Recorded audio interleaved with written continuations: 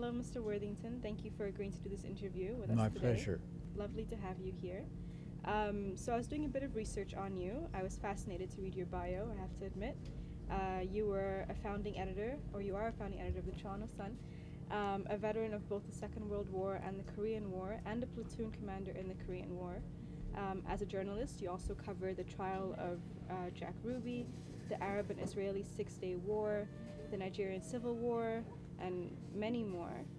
And you also covered the Battle of Afabet in Eritrea in 1988.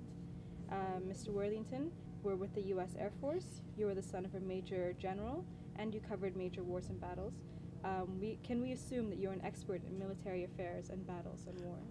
I think anybody who claims that Yeah. is being foolish, Okay. because all kinds of wars are different. Yeah. All I will say that I've been to in a career, maybe 30 or 40 wars, revolutions, crises, whatever you want to call them. Right. Sort of specialized in that a long time. Yeah. And since, in the later years, the war in Angola, the Civil War, Right.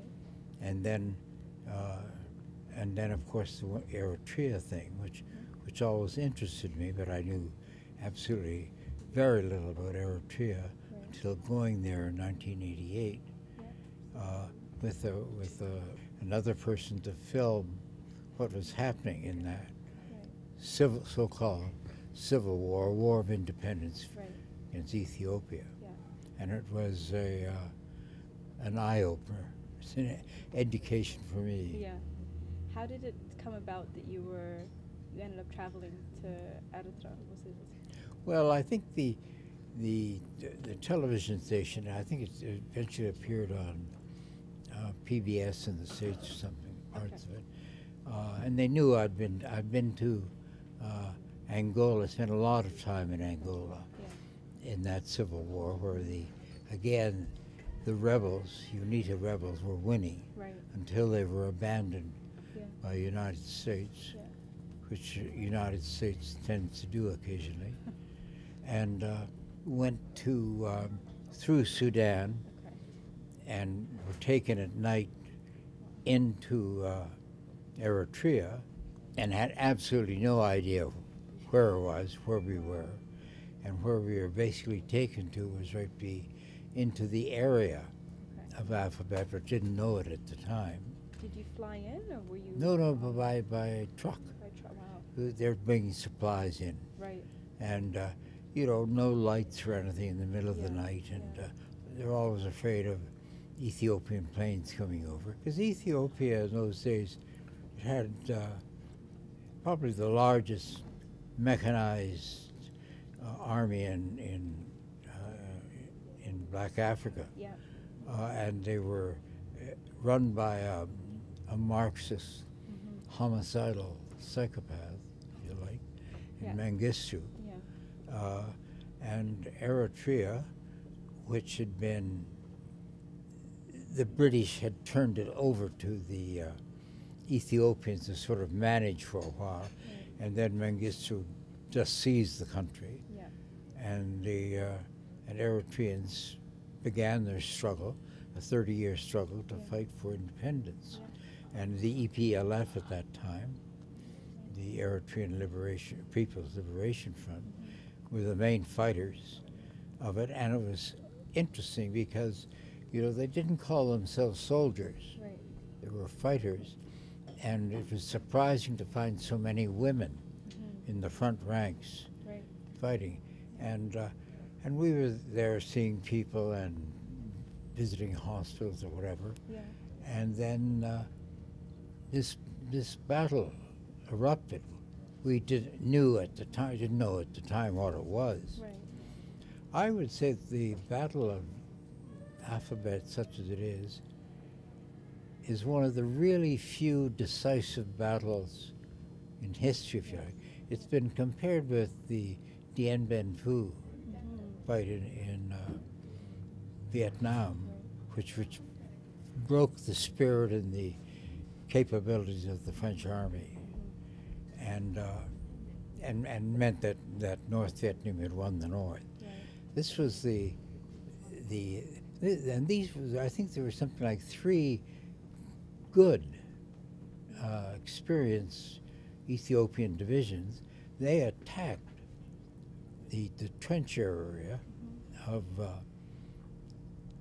the Eritreans in the mountains, Yeah. and were beaten back. What was interesting is that we know now, didn't know then, they were preparing for another mass attack. But instead, the Eritreans surprised them by attacking them on 2 flanks and driving them back. And when the Ethiopian division tried to retreat, they ran into an ambush that the Eritreans got behind them. Yeah. And they must have lost, you know, they would have lost in prisoners and dead maybe 18, 20,000. Wow. You know, it's a huge thing. And we were in the trenches there, you see, when my friend Rob Roy, who was the cameraman there, Right. you know, the bodies were strewn out, and there were all sorts of skeletons from previous bodies. And then we went into the Army headquarters area. Quite interesting, bodies all over the place, hammer and sickles all over the place. And from my point of view as a Canadian, found in the kitchens gifts from CETA, wheat flour for the refugees, and the army had taken it all, Ethiopian army. And the same in Afabet, in the town. On all the storefronts were selling cooking oil, wheat flour, that was for refugees. I was dead against foreign aid going into Ethiopia, because going straight to the army. Okay. Canada has always denied this, but it was, you know, it really very interesting from that aspect.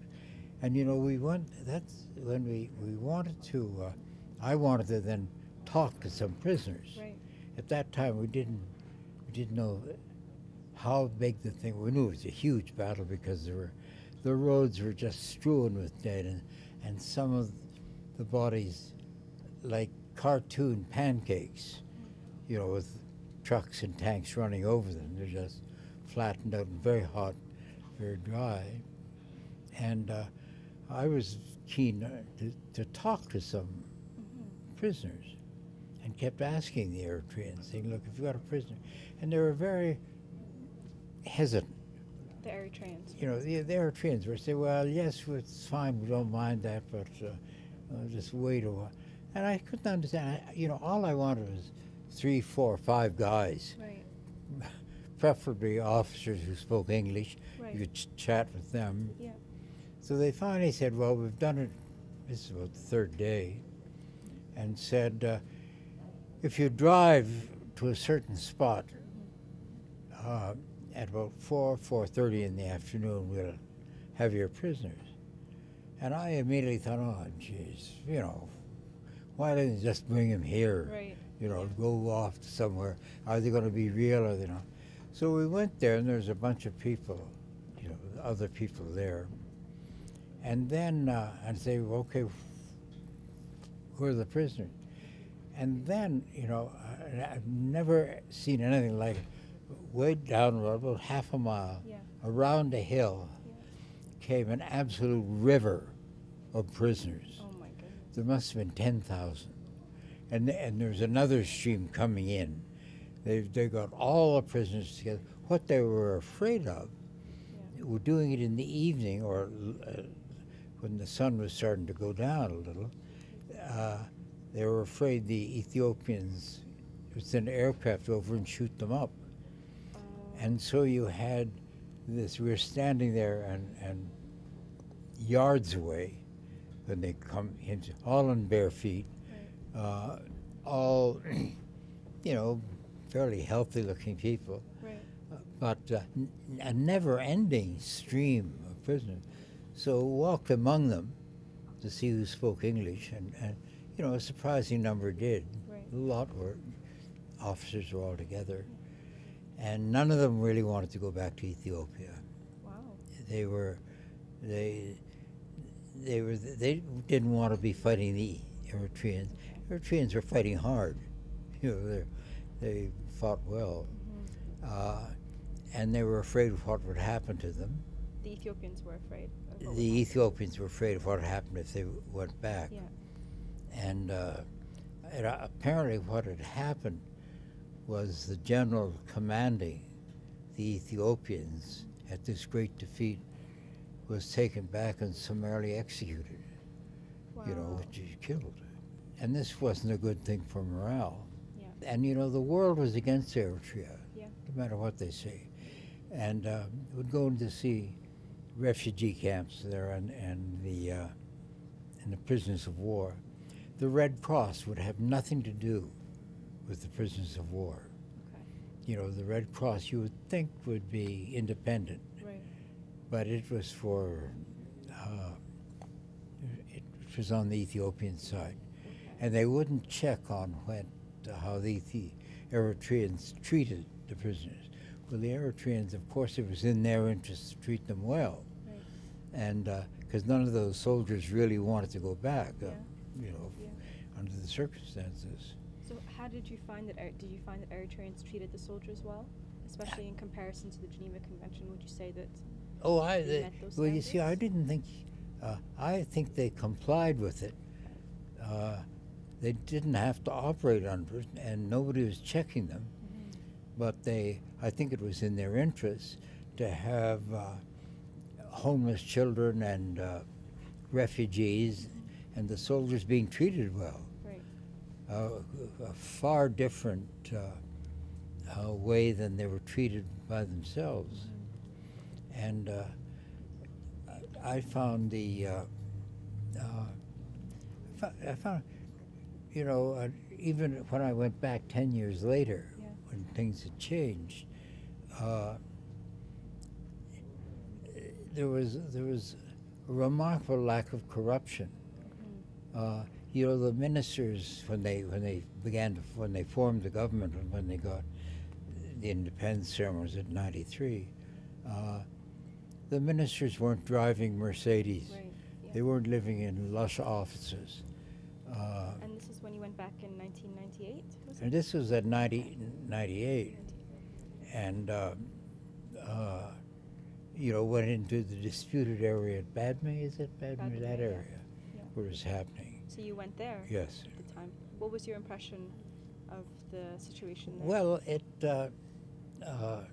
nobody wanted the Ethiopians there, and for the life of me, had no understanding why the Ethiopians wanted it. Yeah. I mean, there's nothing there that seems of value. And it's hard to drive. There are no roads. All that, and the people there had no use for the Ethiopians. And I suspect the Ethiopians soldiers didn't want to be in Badme. But then the battle, fighting shifted south of Asmara on the border there, Yeah. and I gather that going down to that area, that the Ethiopians suffered a lot of casualties, and again, that was where you could see an awful lot of the integration of women into the combat forces. You mentioned that. You mentioned the role of women in. Yeah, it was. I was always interested because in Canada around that time, it was a time when the Canadians were debating and talking. It goes on forever in Canada, Right. of women in the armed forces. Yeah. And they wanted, for example, they wanted 15% of the armed forces to be Aboriginal people in Okay. Canada. No problem with that. Right. But then they wanted 15%, or they were talking about it in those days, to have women in the armed forces. Well, I thought they should be seeing what the Eritreans do, Okay. because roughly talking to them, I have just know what I'm told. Right. And the Eritreans were saying quite seriously that if you had roughly 30% women in the combat arms, the relationship was a normal kind of functioning. There were, and I saw them myself, women platoon commanders and company commanders in positions of authority, having no trouble ordering men around. I mean, they were trained and they knew what they were doing. That's all that a soldier wants, is having his superiors knowing what he's doing. Right, yeah. And they said that if they had 30%, it was normal, but if they had 5%, 8% or lower than that, you tended to get jealousies, you had love affairs, you had the men reluctant to put the women at risk, sort of thing. You had a lot of problems. To this day, the Canadians always make a fuss about women serving in the armed forces in combat roles. How much would you say? And now they have their certificates around 2%. Around 2% Canadian. And that's too low. Yeah. You know, they adjust it. There's all kinds of sort of certain problems. They've ironed them out a lot, but they've never really caught on to the same degree. But I think the women, you know, because Eritrea is not an environment where male and female are sort of on an equal level, I think. And extraordinarily, because they're fighting a war, they had no option. They had to bring, I think, women into the thing. And I think it is significant that they never viewed themselves as a military regime. You had the fighters, you didn't have soldiers, fighters, and you had strong, I don't know all the internal pressures that went on, but you know, there is no, and this is the second time in there. I wasn't in Asmara the first time, but the second time in Asmara and at the coast, there is no real feeling of internal tension.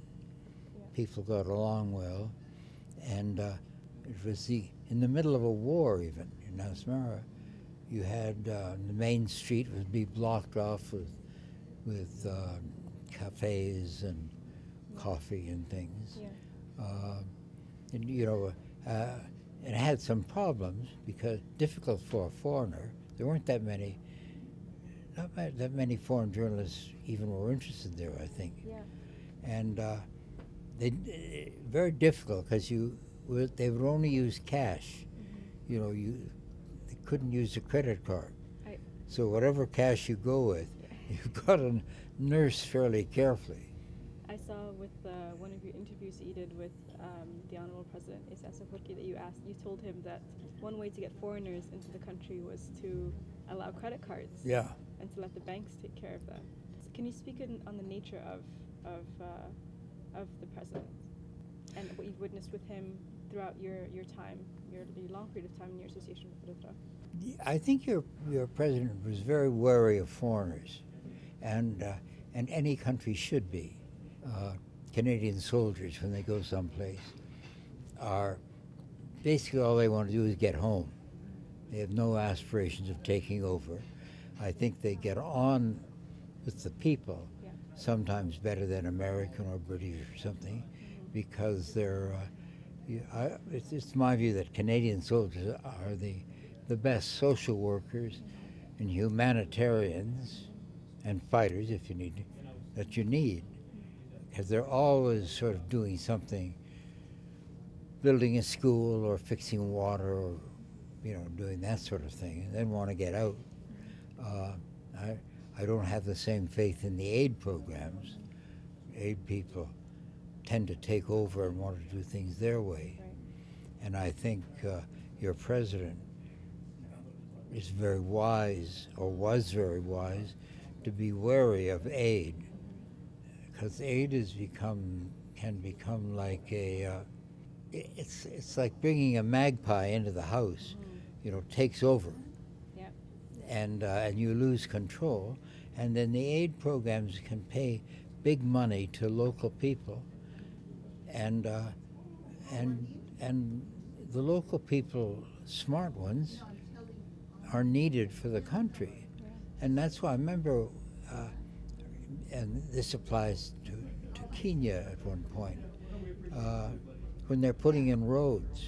Same with Eritrea, they're building roads. And the road, you build a road from Asmara to some small place, you've got an immediate brain drain. People from the suburbs and the boondocks are going to be tempted to flood into the city. And the very people you need wherever they are. And, you know, this is,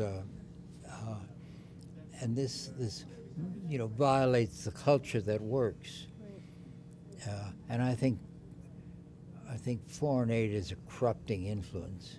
Countries that get it, corruption quickly follows. And I think your president was quite aware of this, and I think was trying to control it. I don't know how effective that's been. And I suspect the way to control it sometimes seems harsh, but I think you have to look at why he was doing it. And you know, you had an unusual president, because he started off as a sort of student leader. Right. And you don't often find student leaders who rise to be wartime leaders, Right. and then can become peacetime leaders. Right. Usually you have an interruption, somebody else takes over. Yeah. But, and I remember when the guy who was head of the Congo Okay. was passing through around the time I was there. Passing through Eritrea. Yeah. This is in And was 1988? being, you know, seeing the president he was a scoundrel, you know, one of the many. And I think everybody was laughing at it because your president, saw him and took him down to one of the local bars for a drink. Okay. Without any bodyguard or anything. And Kabila, I think it was, or whoever it was, insisted on his bodyguards. And they wouldn't let him into the cafe or the bar. They had to stay outside. Oh, the bodyguards had to The stay bodyguards. outside. Okay. And the Congolese president was very nervous. Upset. Yeah. And here, the difference seemed to be in those days with the Eritrean president mixing with the people, Right. and the Congolese guys stiff and couldn't wait to get out of there. And you mentioned earlier when we were talking before we started the interview about President Isaias and his reaction to the African Union, and when he went. And Well, I think when it first got independence, and the African Union was making a big fuss over this newly entered this state in Africa, and he went to their meeting. I think it's now what do they call it? It was the Organization of African Union. Now I think it's the African Union. Yeah. But he went there, and red carpet and everything, and instead of sort of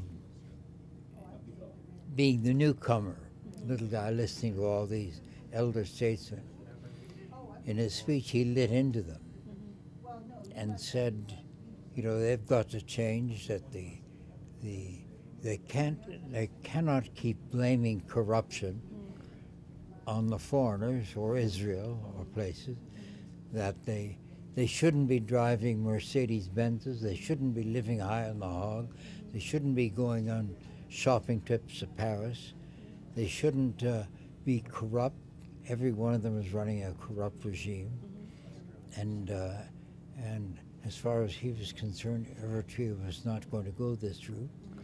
Their ministers were going to be working, you know, for the people, or going to be restrained in this thing, and foreign aid was a corrupting influence. Absolutely correct. But nobody dares say that to Africa. Right. They all want to get in good with them, or the foreign. And the Americans, British, Canadians, they're all being nicely to them for God knows what reason. You know, why this is a different area, but why we should be tolerating a country like Zimbabwe, which is defies every value that we subscribe to. It bewilders me. We finally have a government in Canada that is now selecting countries.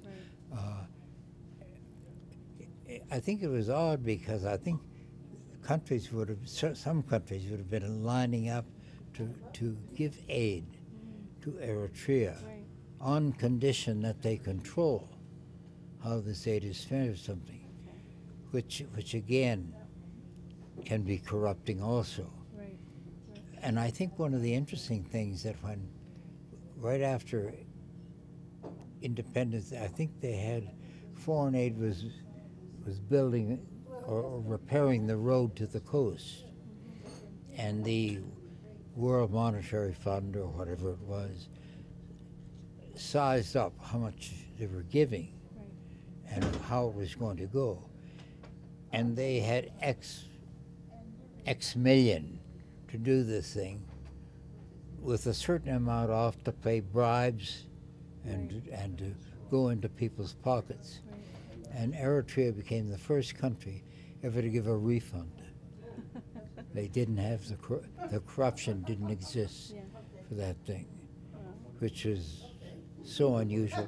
And to me, that would have been a really good international story. Right. Why do you think that Eritrea's successes or the positive aspects of everything that you've spoken about hasn't been reflected in the media, especially international media? I think people don't go there, or they haven't been there, and if there's not some reason to go there, I guess, you know, and these days they want to save money, and the trouble is it's too easy with the, for instance, right now, Eritrea has very stern censorship laws. Censorship laws don't really bother me. I mean, if you go into a country and you can't write things from in there, you can always write them when you get out. But you shouldn't necessarily confuse censorship with repression of people. You know, it does. I mean, Canada, for instance, has a right to know, transparency, but the right to know can be blocked. It's the right to know what they want you to know. And we always have a fuss. The government is holding something back. I think that's the nature of governments. I don't know what's happening in Eritrea with regards to, you know, if people are being taken off the streets or put in prison. You could, if you go to Asmara or one of the cities, you quickly get a feel if this is a repressive state. Anytime I was there in 88 or 98, it wasn't. It was a place that was filled with I think, justifiable pride of achievement. And I mean, nothing can take it away from Eritrea, what they did to win this war and this battle, which they should never have been able to win and did. How would you describe your experiences or your feelings in Eritrea as opposed to other countries that you've traveled to? Is there a different sense that you get when you're in Eritrea?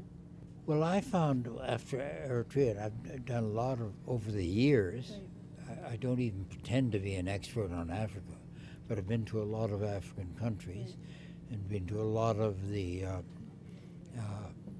you know, when the countries were emerging into independence. Just preceding that, I remember I spent a lot of time in the Congo, was independent. Congo's all kinds of problems. Right. And then going to South Africa, and I preferred the Congo. I thought the Congo had a sort of a liberation or an exuberance that the repressive regime in South Africa in those days didn't have. I didn't like South Africa. I found it exceedingly uncomfortable, you know. Which many people will not say, will not admit to. Well, and I think basically journalists felt that way. They didn't. I don't think they would compare it like I did with the Congo. Right. Apartheid began to disintegrate Right. after the Congo, Yeah. and by the time it was abandoned, but it was over basically. You know, they had realized their mistake, and I think in a way South Africa at the end became the only repressive state that black Africans were trying to get into because there were jobs and more things, and it was loosening up. Yeah. But then, so if I preferred the Congo to South Africa, I preferred Eritrea to any country in Africa. I thought if they'd followed the example of Eritrea, it was potentially the hope of Africa. And I think Africa as a continent is dysfunctional. And I think foreign aid had a lot to do with it.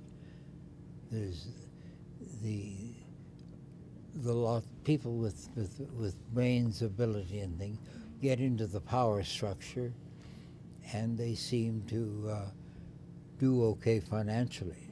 And it's like the Canadian Indians. Right. The chiefs of these 200 tribes you've got in this country get more money than wind up more money than the prime minister. Yeah. It's the people in there who don't get it. So if you give foreign aid into a repressive regime, all they then have to do is put all their excess money that they would need for food or whatever into weaponry of the army, Right. which they've done over the years. And that'll straighten itself out eventually. But, and you have places like Botswana, which seem to have functioned somehow. But, and I thought Savimbi had the right idea in Angola. And we fed his civil war in Angola. He lost it when he lost all support. But the government he had, remember, when it got independence, there were three parties. There was the Marxist Party, then another party, and then Unita. Well, the Marxist one staged a coup and took the government, and we all subscribed to it. We began giving aid to it, and the Red Cross again went into there only on the Marxist side. And Savimbi, I thought, was a great leader, way ahead of his time. And Gavelt had certain support from South Africa, but then they abandoned him completely. Yeah, yeah. You mentioned that Eritrea was considered to be the hope for Africa, and that was a rhetoric that was pretty prominent, pretty popular around the days of independence. But I have noticed that there's been a dramatic change in how the international media describes Eritrea now as opposed to... The personality I am, I guess, I read about Eritrea, one of the 10 most dangerous countries in the world to visit. Well, I find that intriguing. Right. You know, I've spent a career going to dangerous countries, Right.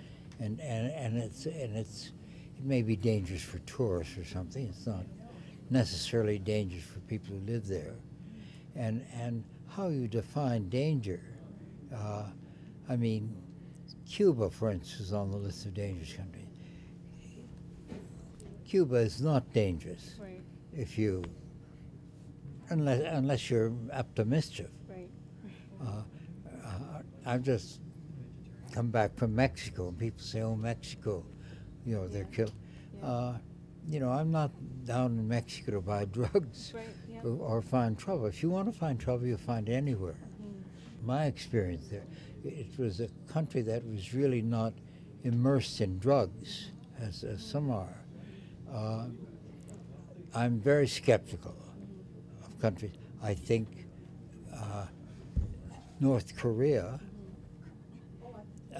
is a dangerous country. It's not dangerous if you're there as a visitor.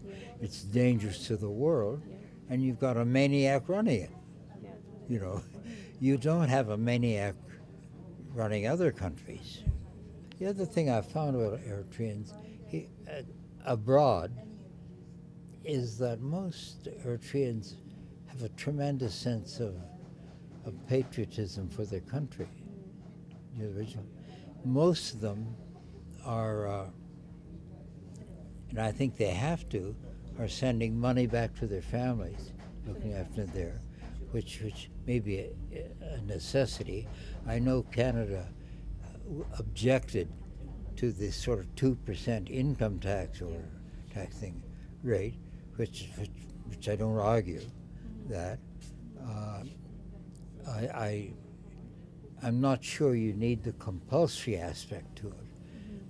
It struck me that Eritreans, everyone I meet driving a taxi or wherever, seems to be quite aware that they're needed, or their money is needed back home, and they seem to have a love of country and for what it did that is unusual.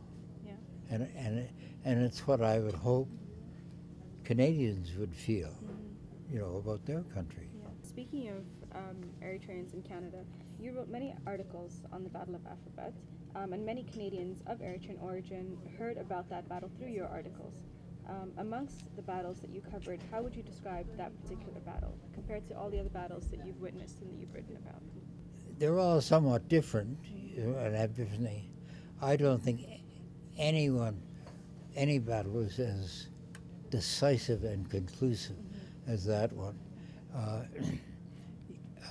You know, for example, historically, one of the great defensive battles of all time was the battle that Canadians fought in Korea at Kapyong.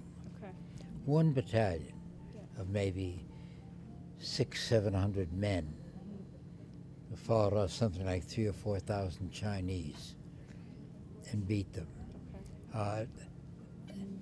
This was I have no idea of how many Eritreans were involved at Afabet, but in 2-3 days they defeated, crushed, annihilated, if you like, an army of about 25,000. I mean, that the Ethiopians were finished at that time. Then it was a negotiation of fiddling around and moving in and getting this sort of peace thing. I think it was the most, arguably the most decisive battle I can remember. And I think if you wanted to go back to, it was certainly the largest battle in Africa since World War II. And I don't even know what battle in Africa, probably in North Africa, at Tobruk or something, you'd get a bigger one with tanks and things. But, and you know, it's amazing to me to see Ethiopian tanks, Russian tanks, being turned around and their guns being turned around and using against the people they came from. And you suddenly realize that these were people who are not going to be stopped. And you know, one of the great memorable sites, and I guess it's still in Asmara, I don't know. Do you know Asmara at all? Yeah. Well, they have the tank junkyard with literally thousands of tanks, guns, vehicles, bandoliers, ammunition, everything heaped up there. At the time, was arguing with the Eritreans that they should preserve this as a museum. Right. Yeah. You know, put a fence around it, charge some money to it, paths going through it, Yeah.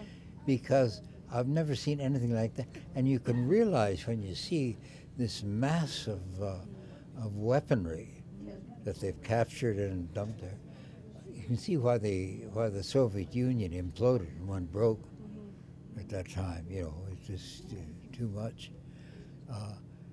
I don't think they ever did, but I mean, it was. It's a memorable sight. Yeah. That thing. Yeah. Yeah. And I don't know if I mentioned earlier your underground, the hospital Yeah. carved out of a mountain, Yeah. which I think again should be turned into some sort of museum, because I suppose the Vietnamese do that and have done that, and the North Koreans did that too. Right. But there's nothing. And you know, they had living quarters. I remember when we were staying in the mountain. Yeah. Yeah. You're going into a mountain. So it was it was inside the mountains. You're in the You mountain. walked inside. inside. And I remember in one of those ones staying in, at around midnight, came out to go to the bathroom, somebody, maybe 30, 40 yards away, and got totally lost. You did. Couldn't get back. You know, and I didn't want to go too far. And I couldn't find the entrance, because all you're doing is looking at a hillside. Okay. And then finally some sentry. I wonder what I'm doing. Probably around. I said, you know, laughed and then took me there. Yeah. 10 yards away, the entrance. But you would never guess. You would never be able I to wouldn't see have found it at all. Wow. And if some aircraft is coming over, they would have never spotted it. Wow. You know. It's incredible. Yeah, it was very, very clever and very wise and very able. Yeah. During your time in Afabet, I wanted to ask, how were you treated? What were your daily activities while you were there? How long were you there for? Well, I guess we were there when the battle started, and I guess several days after it ended. And I think that changed the whole, you know, we were sort of guests of the EPLF at the time, which was pretty well organized, and weren't told anything. We had never heard of Afabet until we're taken there and we're at the thing and could hear all the noise. But we treated very civilly, without, you know, without even knowing where we were. But you're in the hands of people you really don't know. You're trusting them. And once the tide had turned and one had complete free range running over their Ethiopian headquarters, and seeing all the mischief there, and seeing the Canadian, you know, to me, when I see all the foreign aid, wheat flour and things in the army kitchens, you know, which is one of the stipulations of foreign aid, that it doesn't go to the army. But it was really a privilege to see the thing, and all any argument of the Soviet influence in the Ethiopians, it was all Soviet, which would rile a lot of the Ethiopian army too, because this was an army that was trained by the Americans one time, and then the Soviets abandoned Eritrea when you know, they supported Eritrea against Ethiopia when the Americans were there. When the Americans left, the Soviets suddenly changed sides, and I think that was an eye-opener to many Eritreans in command, that you can't trust any of these big powers. And I think that affected your president. I don't think he trusts foreign powers very easily. I don't think he trusts anybody very easily, and nor should he, because all countries act within their own interests, and even Western foreign aid to Africa is in the interests of both, really, of the country giving aid and the country receiving aid. I have no problem with that. That's why I don't think we should be giving foreign aid to North Korea or North Vietnam. And I find it terribly foolish of the Americans to tell North Korea, if you don't build nuclear weapons, we'll give you food aid. They say, okay, they take food aid for a while and then go back to the nuclear weapons. You know, the Americans have got to be nuts. You know, America, the old saying that it's dangerous to be America's enemy, it's fatal to be her friend. You know, which is what might be what the president of Egypt is saying.